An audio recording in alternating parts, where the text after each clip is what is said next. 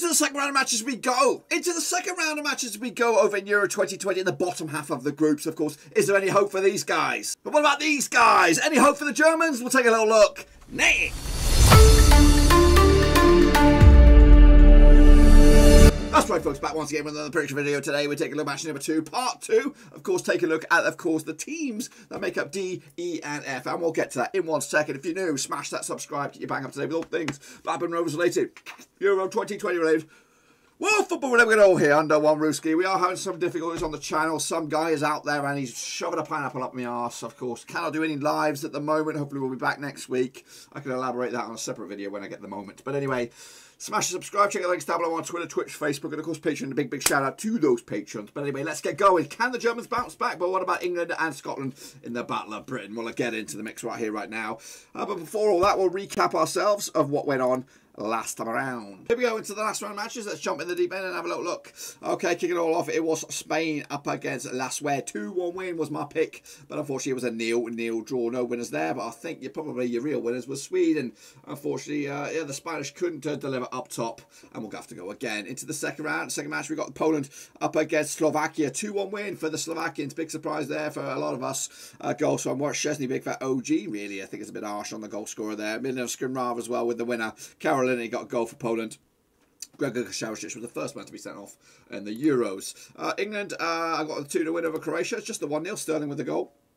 And of course the Scots were humbled against the Czechs. It was the chic show. It was a chic show, boys and girls. 2-0 win for them. 1-1 for me. Got the right amount of goals, but ultimately I got it wrong.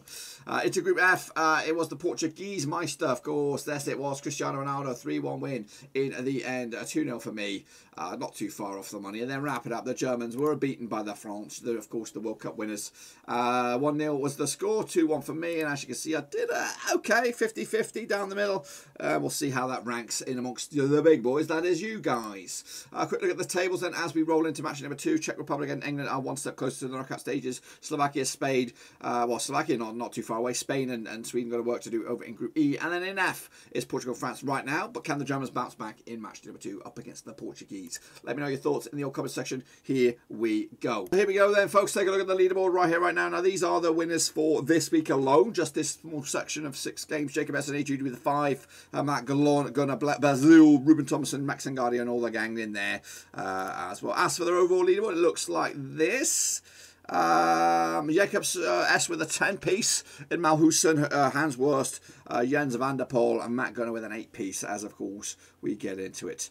I'm still trying to find my feet with this, so I'm just making sure it's all coming out slick and perfect. But right here, right now, I think we're all right. So let's get into the next round of matches. Now, be sure to get these badges in there nice and early because they do come in thick and fast. So get your picks in using the old URL, of course, the QR code, and also check out the description if you're having trouble finding that out. And if you have any other snafus, let me know in the comment section. Also, follow me on Twitter, Twitch, Facebook, and Patreon if you want to support the channel and give a show a bit of brotherly love over that way. Not that kind of brotherly love. But anyway, let's get off to the first round of matches in part 2. It will be Spain up against Poland in a bit of a heavyweight crunch clash now, shall we? Of course, these two sides, well, Spain need to show what they're all about. Meanwhile, the Poles also need to get themselves right back into it. Take place on the 19th of June, which will be Saturday. Played each other 3 times since 1959. 3 wins out of 3 for Spain, nothing for Poland, and 0 draws. The biggest win for Spain over those 3 accounts is a 6-0 win. 13 goals scored in total, which is around about 4.33 goals a game ratio. Meanwhile, the Poles have actually got a 0.67 goals a game ratio, which equates to just 2 goals over those 3 matches. The Poles come into this just 1 win, a 6, 42% form. Meanwhile, the Spanish are unbeaten in the last 6, picking up 3 wins and 3 draws, which is a 75% form heading into this. So Poland, though, will be up against it. The last time out they played was back in 2010. It was that 6-0 win. It was a friendly. And last time Poland scored against Spain was back in 1959. Quick look at the old bookies odds on this one. Spain are 3-1 for the victory, 70-4 is your draw, 8-1 is your long shot. Quick look at the outright odds on both of these two nations. Of course, Spain right now are 9-1. Poland are a bit of a long shots, of course, with their struggles. I'm trying to find them on the bookies odds. They're down at 100-1. Long shots. So we'll see how that pans out. Going to go with on this one the Spanish to just about nick it 2-0 win in the end. Kicking on forward though, here we bloody well go. What do we got? We've got Sweden up against Slovakia taking place on the Friday, the 18th of June. Now these two sides, of course, Slovakia up with a win. The Swedes with a point. So far, so so good. Taking place over in the St. Petersburg Stadium in Mother Russia. Slovakia managed by Stefan Tarkovic. Sweden by, of course, Jan Andersson. Played each other 3 times since 2013. No wins for Slovakia, 1 win for Sweden and 2 draws. The biggest win, that one and only win, was a 6-0 win from Sweden over Slovakia. And, of course, 7 goals scored total by Sweden over Slovakia in those 3 games. Just the 1 goal scored by Slovakia in those 3 encounters, 0.33 goals a game ratio. The Slovaks coming to this unbeaten the last 6, though, picking up 4 draws and 2 wins. Meanwhile, the Swedes coming to this with a 92% form, which is 5 wins of the past 6 games. The only hiccup was that draw against Spain. Of course, last time played there was a draw back in 2018. Looks like it was in Sweden. So, yeah, how do we look about that? Sweden are actually 65 on for the victory, 25 is draw. Slovakia 15-4. They are your long shots. Quick look at the outright odds for Slovakia. They are actually still 151, still long shots. Could they be a Greece? Could they come out of nowhere and win it? Sweden are 66-1 to go the distance as well. For me, I think the Swedes will bounce back. 2-0 win on this one, so back-to-back 2-0 wins in that group to turn it on its head, and it'll leave Slovakia, Sweden, well, actually it'll Sweden and Spain in the top pops, and of course it looked like it could send Poland home already. So that's already shaping up to be a bit of an upset, perhaps. Here we go in the Battle of Britain, boys and girls. We've been waiting for this one. Hopefully Scotland can put up a good account of themselves. Anyway, they'll be locking horns over in Wembley on the 18th of June. It's Southgate against Stevie Clark. Played the 9 times since 1968. 5 wins for England, 2 wins for Scots, and 2 draws as well. The biggest win for England over Scotland was a 3-0 win. Meanwhile, Scotland have actually picked up a 1-0 win not too long ago either. 18 goals scored by England with a 10-goal return from Scotland with a 1.1 goal a game ratio. Meanwhile, 2 goals a game ratio for England over the Scots. Scotland coming to 58% form, just 1 defeat the past 6. Meanwhile, England coming to us with 100% form, 6 out of 6. They've actually won 7 in a row. And the last 5 meetings with England playing at home, they've won 3, and there's been 0 draws. Scotland, though, have won twice. The last time they played each other at Wembley was a 3-0 in the World Cup qualifying campaign back in 2016. Scotland's last win back in 1999. That's right. So maybe, just maybe, there is a bit of hope, but that was actually in England. The odds are 10-3 on for English. 92 is your draw, 9-1 is your long shots. That is Scotland. Of course, bookies odds, England are 11-2, second favourites. Scotland are 350-1, absolute outsiders to go the distance as well. I want it to happen. I really do, but I've got to place sensible. We're going to go with another 2-0 win. Get on forward in the same group. It will be the Croatians up against the Czech Republic over in group, what is it, D. Zlato Dalic, the manager for Croatia. Jaroslav Šilave, the manager for the Czech Republic. Of course, played each other 2 times since 2011. Just 1 win for Croatia, nothing for the Czechs, and 1 draw. That 1 win was a 4-2 win.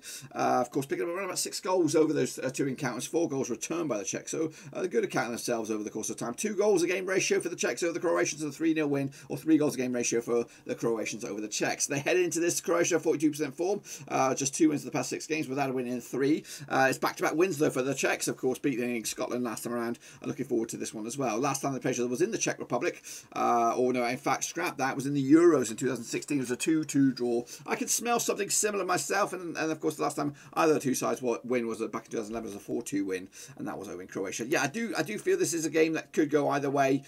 Croatia, I feel that there could be one of the shocks to go out at the early stage. 23-10, sorry, 23-20 is your Croatia for the 23-10 is your draw. 5-2 is your long shots. Of course, the odds for the Czechs to go the distance are actually 80-1. Croatia are still 50-1, so reasonable odds on this one.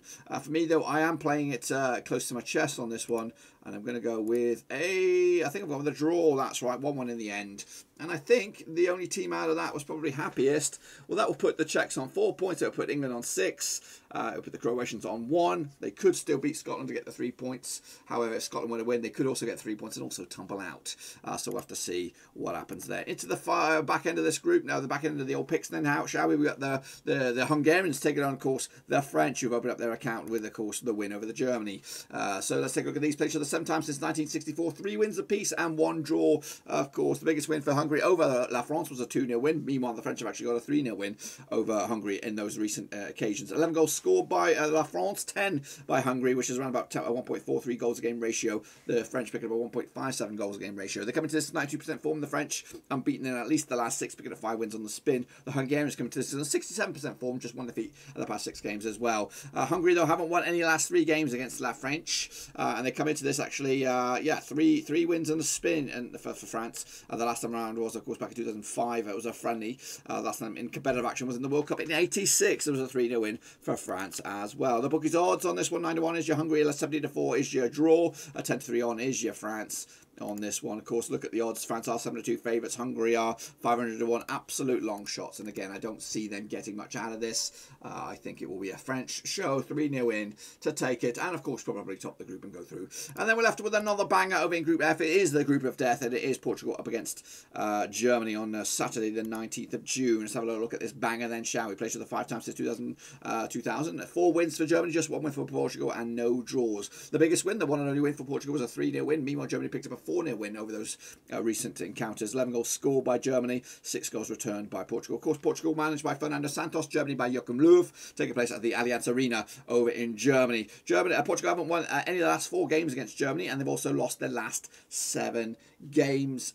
I don't know what that stat means. But the Germans come into this 58% form, just 1 win in 4. Meanwhile, Portugal come into this 83% form, and that could be the difference maker. Of course, last time they played each other was in the World Cup. It was in Group G, in another group of death. It was a 4-0 win from Germany. I think that was when they won the World Cup. That was when they were on tip-top form.